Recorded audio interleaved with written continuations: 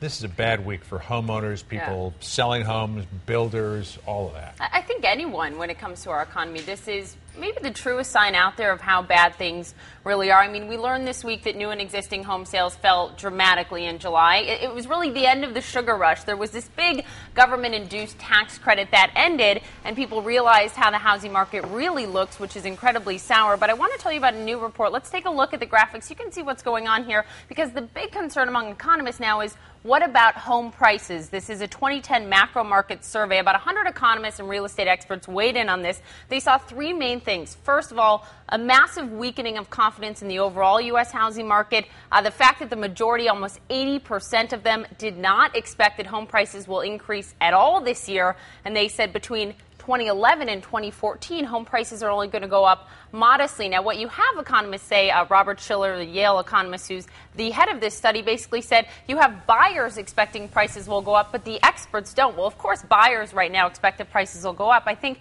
one of the other big headaches here is the fact that we have major problems across the economy. So let's look at some of the other problems weighing on the housing market in general. You have a glut of unsold homes. You have massive, massive foreclosures. That problem really isn't getting any better. There's been aid by the administration, but it's not getting a lot better. You have incredibly high unemployment, what the White House calls stubbornly high unemployment, and you have an incredibly volatile economic recovery. The stock market, the job market, the housing market, nothing is showing us that the housing market in general should get any better.